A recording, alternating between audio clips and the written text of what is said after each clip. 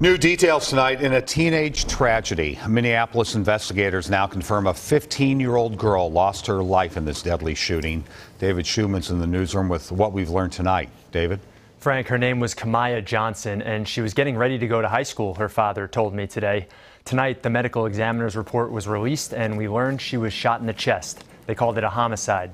Police responded to the shooting around 1:30 in the morning, just a few blocks from Lake of the Isles. I spoke to some neighbors today who live on the street, and they were devastated at this tragedy.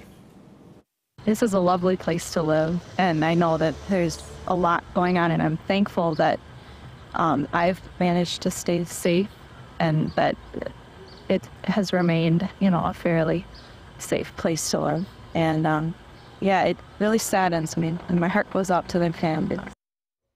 Kamaya's family held a balloon release tonight to celebrate her and her memory. Her father told me she was charismatic, had a real spark about her, and that he instilled in her to be a leader, saying she was a great kid gone too soon. Police haven't made any arrests. Okay, we'll keep updating the story, David. Thank you. Keep watching WCCO on TV and online for continuing coverage.